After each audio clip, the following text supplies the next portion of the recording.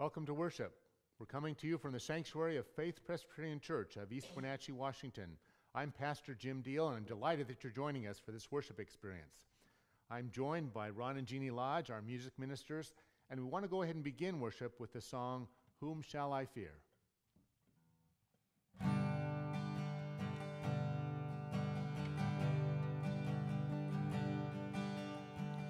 You hear me when I call, you are my morning song.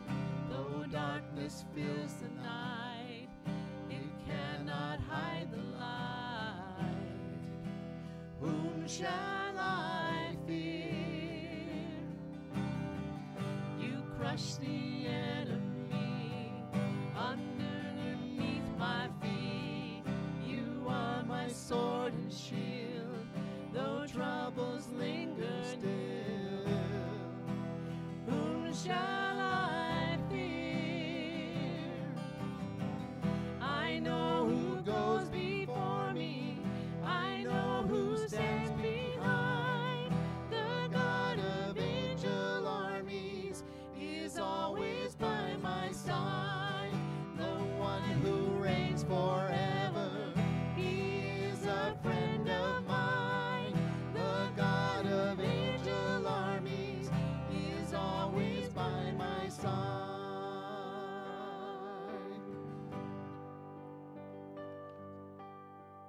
My strength is in your name, for you alone can save. You will deliver me, yours is the victory. Whom shall I fear? Whom shall I fear? I know who goes before me, I know who stands behind. The God of angel armies is always by my side. The one who reigns forever, he is a friend of mine. The God of angel armies is always by my side. And nothing formed against me shall stand. You hold the whole world in your hands. I'm holding on to your promises. You are faithful. You are faithful. You are faithful.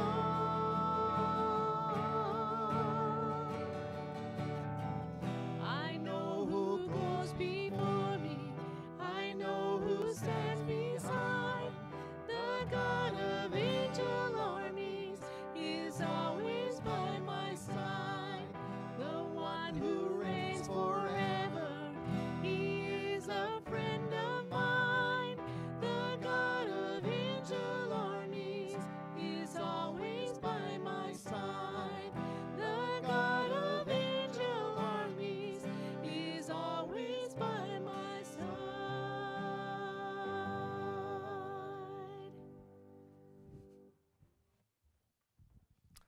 Thank you so much, Ron and Jeannie. We so appreciate your music ministry. Let us continue our worship with prayer.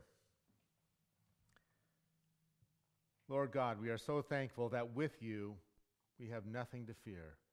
For you are our comfort, you are our strength, you are our hope. You pour forgiveness and grace upon us. May your presence be felt by each person experiencing this worship. Help us to shut out the cares and concerns of the world and give us ears and eyes to hear your word to us this day. We pray this prayer in Jesus' holy name. Amen. We want to continue our worship as we sing the song, Amazing Grace, My Chains Are Gone.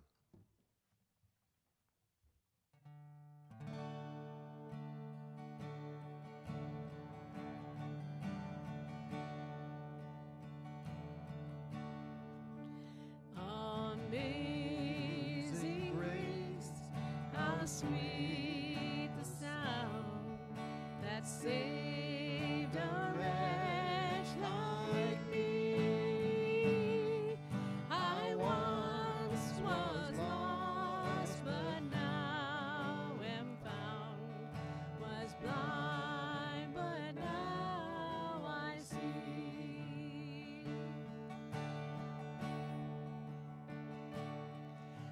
'twas grace that taught my heart to fear, and grace my fears relieved.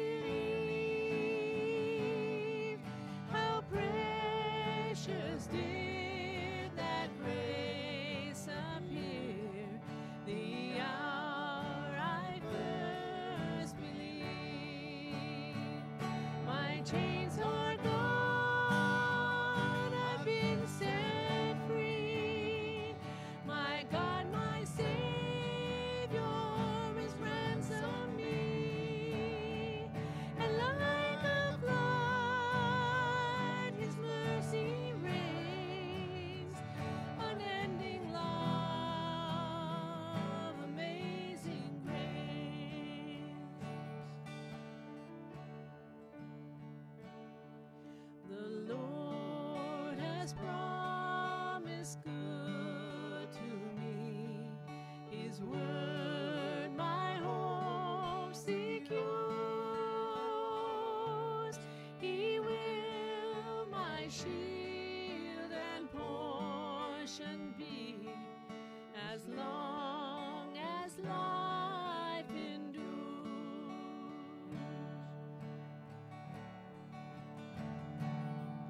The earth shall soon dissolve like snow. The sun forbear to shine, but God who called me here below will be forever mine. My chains are gone, I've been set free. My God, my Savior is ransomed me. And like a flood, His mercy reigns. Unending love, amazing grace. Unending love, amazing grace.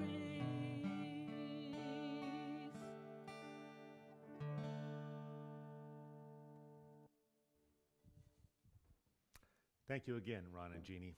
What a wonderful song with a wonderful message. Amazing grace. My chains are gone.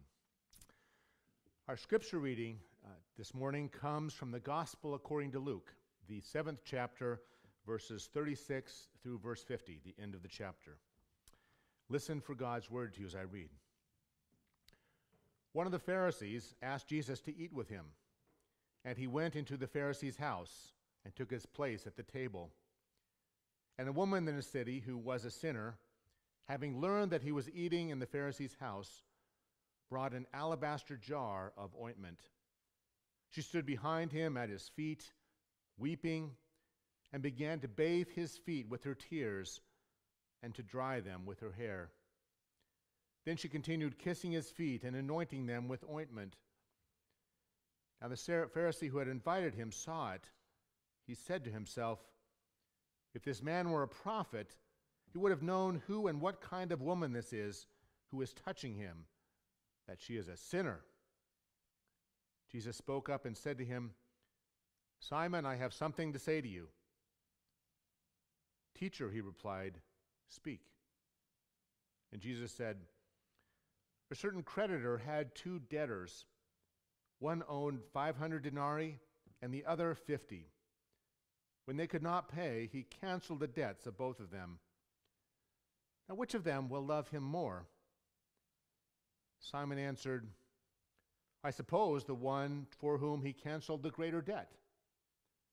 And Jesus said to him, "You have judged rightly." Then turning toward the woman, he said to Simon, "Do you see this woman? I entered your house. You gave me no water for my feet, but she has bathed my feet with her tears and dried them with her hair. You gave me no kiss, but from the time I came in, she has not stopped kissing my feet. You did not anoint my head with oil, but she has anointed my feet with ointment. Therefore I tell you, her sins, which were many, have been forgiven, Hence she has shown great love. But the one to whom little is forgiven loves little." Then he said to her, "Your sins are forgiven." But those who were at the table with him began to say among themselves, "Who is this who even forgives sin?" And he said to the woman, "Your faith has saved you. Go in peace." That's the end of our scripture reading. The story is told of a Sunday school teacher who had just concluded her lesson and wanted to make sure that the children grasped the subject matter and her main point. So she said, "Can anyone tell me what you must do before you obtain forgiveness of sin?" There's a short pause, and then from the back of the room, a small boy spoke up. "Sin," he said. Well, that may be a funny story, but believe it or not, is relevant to our scripture story today, because we're tackling the subject of sin and how our Lord and Savior Jesus Christ expresses compassion for sinners and offers them forgiveness. I want to look again at this story, beginning at verse 36. One of the Pharisees asked Jesus to eat with him and went to the Pharisee's house and took his place at the table. And the woman in the city, who was a sinner, having learned that he was eating at a Pharisee's house, brought an alabaster jar of ointment. She stood behind him at his feet, weeping, and began to bathe his feet with her tears and to dry them with her hair. She continued kissing his feet and anointing them with ointment. I think Luke, the gospel writer here, is kind of setting up a contrast. This Pharisee invites Jesus and offers Jesus a place at his table. But this woman of the city comes in and she's uninvited. She is not a guest. But she brings something with her. She brings an alabaster jar of ointment. She stands behind him, not in front of him, but behind him at his feet, weeping. Why? We don't know exactly why she's weeping. Perhaps there's a lot of sadness in her life. Perhaps she is sorry for her sins. Perhaps she feels the weight of other people's judgment, their judging eyes. In the end, we don't know why she cries. But in a sense, it doesn't matter because her tears are sincere and she's crying in the presence of Jesus. She bathes Jesus' feet with her tears and anoints his feet with the ointment from her jar. Our story continues at verse 39. Now when the Pharisee who had invited him saw it, he said to himself, "If this man were a prophet, he would know who and what kind of woman this is who is touching him, that she's a sinner." And I think in his mind, if he really knew who she was, there's no way he would have anything to do with her. He would push her away. He would reject her. The Pharisee immediately jumps to judgment. He judges Jesus, believing that he's maybe not a true prophet, because if he was, he would know this woman's background. And yet his most serious and harshest judgments, I think, are reserved for the woman. For the Pharisee, this woman's identity is obliterated by her sins. In other words, he cannot get past her sins. To see her as a person, he only sees the sins that she has committed or is alleged to have committed among the gossip of the town, one would assume. Essentially, he labels her. He labels her as a sinner. And one might add, he labels her as an unredeemable and unforgivable sinner. But the unwritten subtext here is that he consequently labels himself in a positive light. Like me, I'm not a sinner. I'm better than sinners like her. And I think if we're honest with ourselves, I think many of us fall into this trap of weighing our sins and weighing the sins of someone else and saying, well, I may not be perfect, but, just look at my small sins compared to that person's heavy, excessive sins. They've sinned 10 times worse than I have. Why do we do that? I think it's sometimes to puff ourselves up, but it may also be because it is messy to show love, like this woman was doing. She was probably making Simon the Pharisee, the host, a little uncomfortable, and maybe the other guests as well. I mean, here you have this very public display of affection and devotion. And she was also crying. And you have to be comfortable with tears in public, tears which may make some of those who see them uncomfortable. The story goes on at verse 40. Jesus spoke up and said to him, "Simon, I have something to say to you." "Teacher," he replied, "speak." I think Jesus says this in order to make sure he has Simon's full attention. This is not going to be a passing comment. This is not just a throwaway teaching. This is going to be something very important. He wants to make sure that he has Simon's full attention. And wonderfully, Simon gives it to him and invites Jesus to speak. Now, Jesus, as he often does with difficult subjects, he attacks it in kind of an indirect manner through use of a parable. And he tells this parable. A certain creditor had 2 debtors.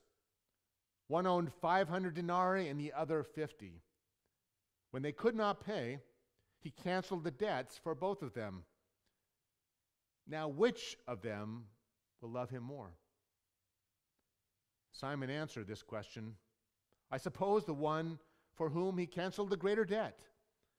And Jesus said to him, "You have judged rightly." Jesus' parable, in a very subtle way, begins to crumble the Pharisees' judgments and his arguments. How does he do that? Well, first of all, he kind of levels the playing field. There are 2 debtors. They both owe a debt. They fall into the same category. They're not creditors. They are both debtors. Now, Jesus acknowledges that there's a vast difference between the amount that they owe, but the truth is that they both owe a debt. There's not one of them that doesn't owe a debt. And also, it's a debt that neither of them can pay on their own. Without the grace of the creditor, they are both hopelessly in debt forever. Now, amazingly and miraculously and wonderfully, the creditor forgives both debts. He forgives not only the one who owes him a little, but also the one who owes him a lot. Both are forgiven. So Jesus, once again, is subtly letting Simon know that perhaps he has far more in common with this woman than he would like to admit. For both were debtors who could not pay, and both are now forgiven. But Jesus is not done. He poses a question to Simon the Pharisee. And his question is this: which of the 2 do you think loves the creditor more? Now, the Pharisee is no dummy. He provides the obvious answer. I suppose the one who had the greater debt forgiven.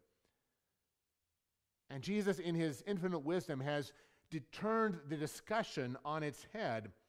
No longer is this a discussion about who sinned more.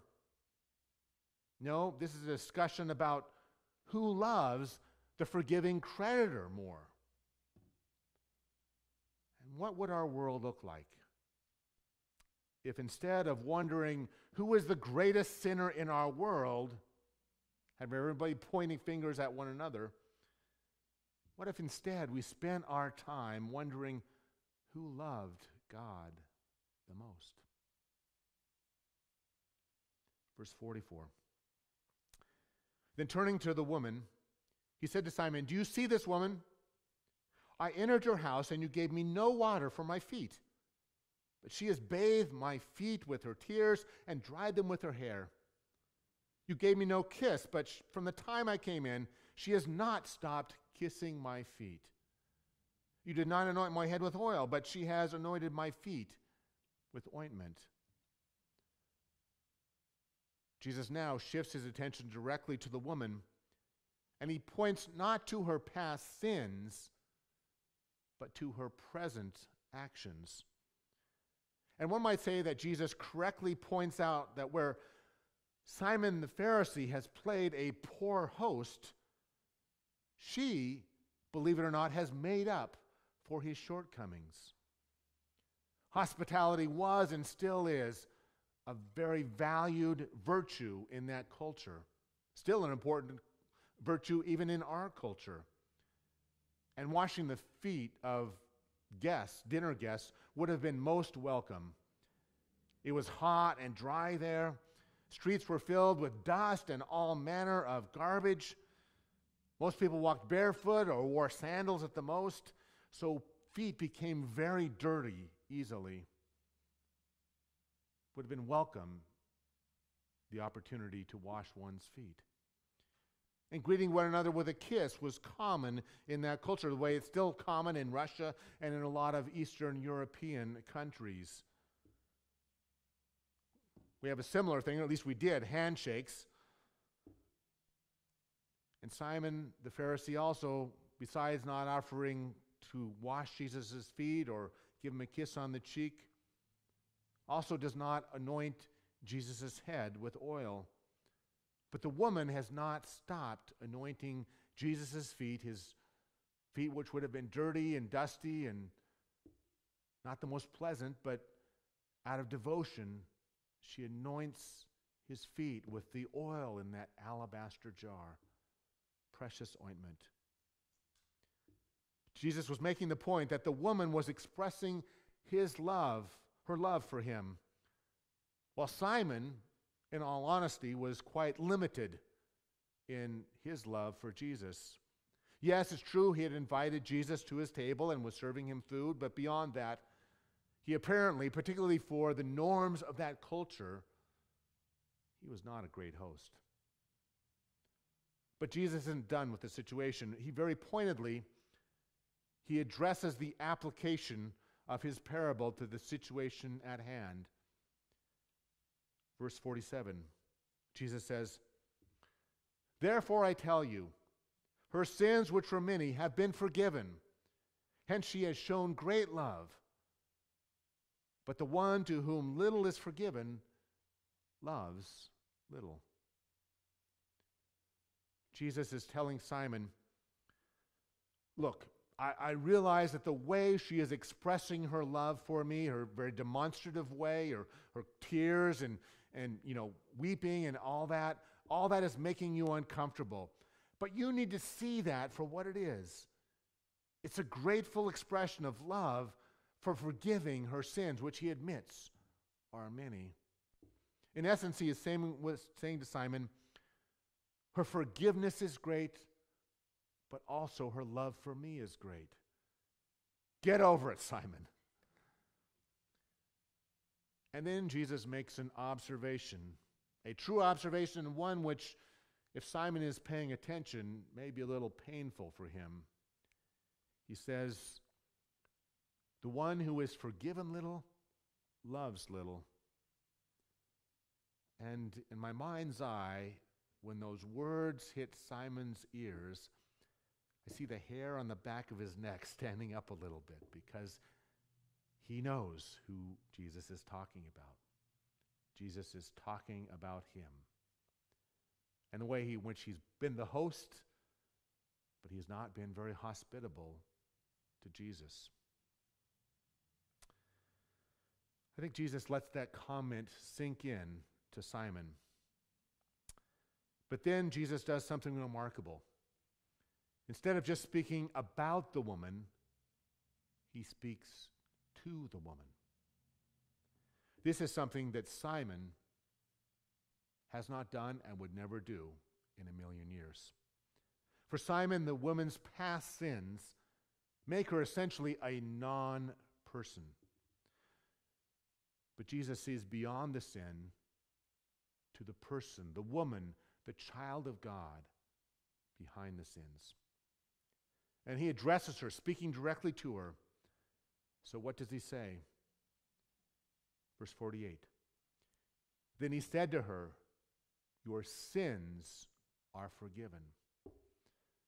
Some of the most powerful words of assurance that anyone can offer to anyone. Your sins are forgiven. She came to Simon's house, burdened down by her past sins, perhaps by her ruined life, certainly carrying a terrible reputation. All of this, I think, weighed upon her mightily. And now Jesus has just lifted that burden of sin off of her by saying, your sins are forgiven. Wow. It is a great moment. At least I think it's a great moment, and I think many of us do, but apparently not everybody there thought so. Read on, verse 49. But those who were at table with Simon began to say among themselves, who is this who even forgives sin? Simon and his friends are apparently uncomfortable with the forgiveness that Jesus offers to this woman. And so they focus in upon Jesus, wondering if he has the authority, the requisite authority to forgive sins. In some ways, this is a very ironic question, because they are so quick to judge sin and condemn sinners, but they quibble over one who offers forgiveness and release from condemnation and judgment. All of this in spite of the fact that Jesus had reminded them in a subtle way that they too, really everyone at that table besides himself, was a debtor when it came to God. They all stood in need of God's forgiveness. I think there may be a part of Simon and the other Pharisees there at the table, very deep down, which they don't believe that this woman deserves forgiveness. There may even be a mean and wicked part of them that doesn't want to see this woman receive forgiveness so that they can maintain their stereotypes, which apparently offer them some comfort in feeling better than she is. But the woman's fate is not in their hands. It's in the hands of Jesus. And Jesus is not quite done speaking to the woman. He has one more important word for her, verse 50. And Jesus said to the woman, your faith has saved you. Go in peace. He offers words of assurance to the woman. Your faith has saved you. Not your works have saved you, but your faith in being forgiven, that has saved you. You are no longer unforgiven. You are no longer lost in sin. You have been found in me and by my love. You are saved from your sin. You are not saved by your works, but by the fact that your works express to me your love for me and your forgiveness, that you have honestly received it. They expressed the woman's gratitude for sins forgiven. And then he releases the woman, saying to her, go in peace. Where the Pharisee Simon, if he could say anything to the woman, would say, stay in condemnation or stay in judgment. Jesus doesn't do that. He says, go in peace. Simon offers the woman judgment and condemnation, treating her as inferior and hopeless. But Jesus offers her compassion and forgiveness and, yes, blessing. Wonderful. Is it any wonder that people were drawn to Jesus because of his hopeful message of forgiveness? Consequently, they were drawn away from the Pharisees and the judgment and two-faced and the guilt that they received from the Pharisees. They were not drawn to that at all. They were drawn to the forgiveness and love and compassion that Jesus offered them. And at the end of the day, I think what we all need, every single one of us, is not more condemnation and not more judgment. No, what we long for, what we live for, is to hear those wonderful words, "Your sins are forgiven. Go in peace." Go in God's peace. And that is the kind of love that will cause us to barge into a dinner party uninvited, to express our love graphically and messily, regardless of who's embarrassed, because of God's abundant forgiveness for us and for our sins. I want to ask you, what would you do if someone took away the label upon your life of sinner and changed it and gave you the title of saved?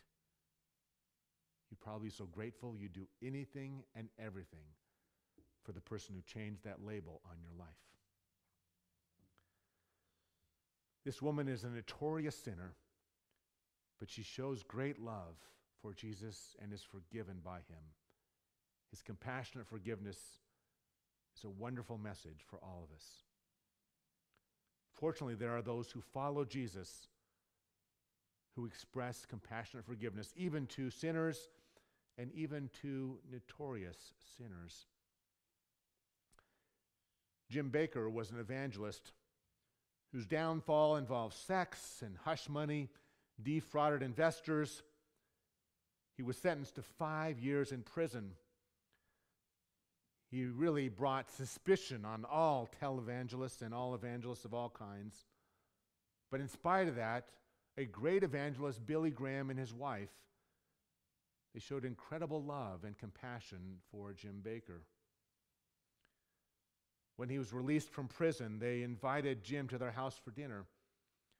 During the course of dinner, they asked Jim for a couple of addresses, and so he reached into his pants pocket and pulled out an envelope, and he pulled out the addresses that they wanted and shared them with them.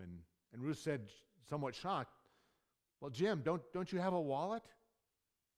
And Jim said, "Well, of course not. This is what I have. I've been in prison. You're not allowed to have a wallet in prison because it could be hiding a shiv or contraband or something, so you're not allowed to." So everybody uses envelopes as wallets, and here he was out of prison still using an envelope.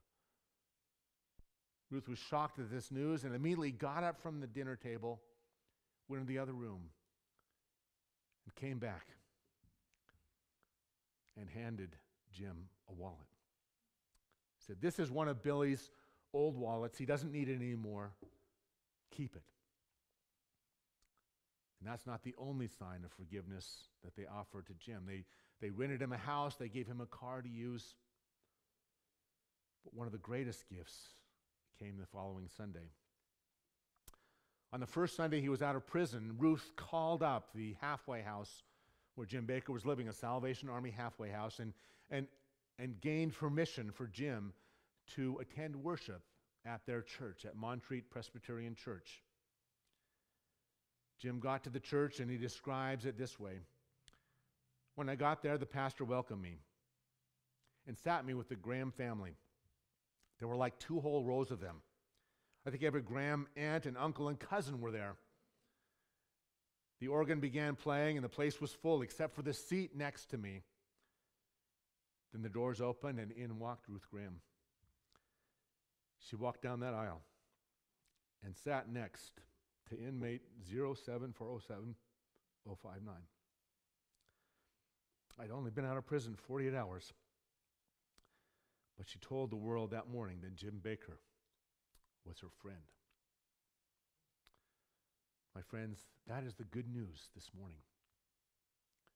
That when Jesus looks at us, he takes away the label of sinner and changes it to saved, or maybe even better yet, saved friend.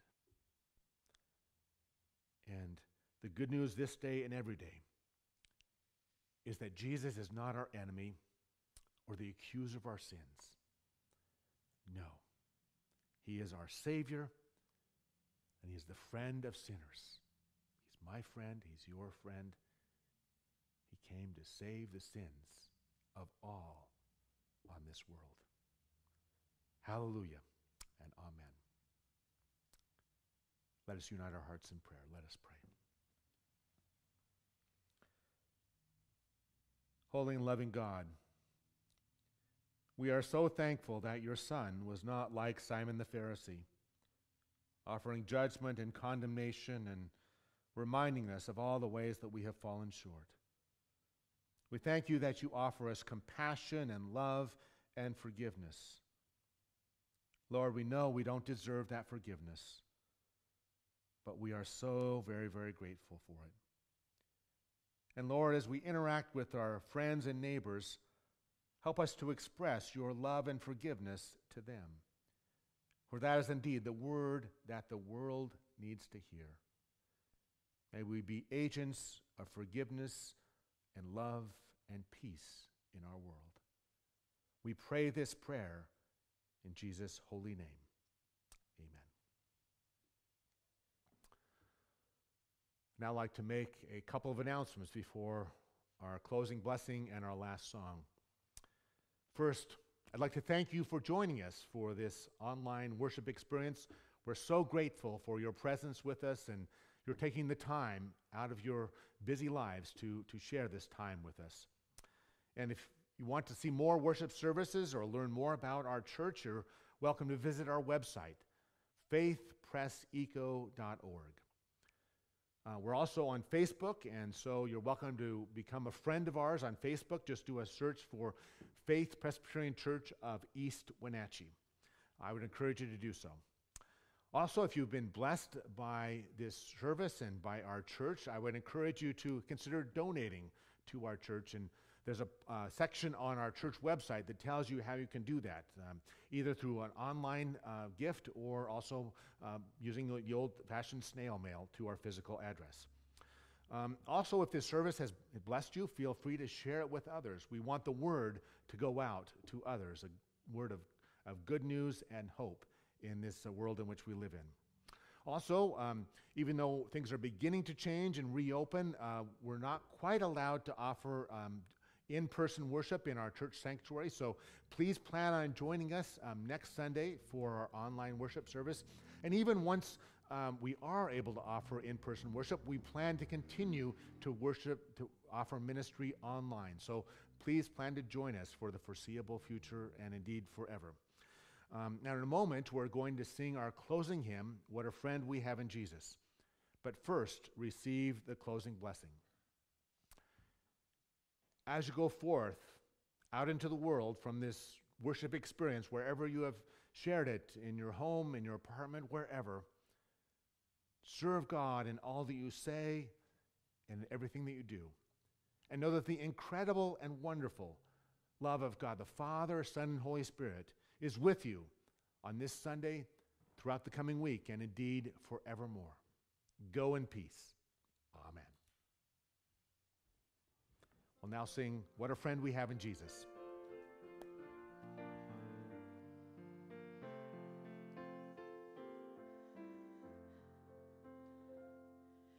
What a friend we have in Jesus, all our sins and griefs to bear. What a privilege to carry everything to God in prayer. Oh, what peace we often forfeit. Oh, what needless pain we bear. All because we do not carry everything to God in prayer. Have we trials and temptations? Is there trouble anywhere? We should never be discouraged.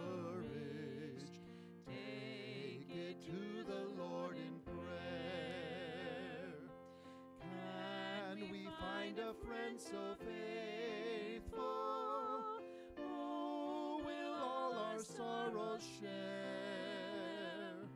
Jesus knows our every weakness. Take it to the Lord in prayer. Are we weak and heavy laden, cumbered with a load of care?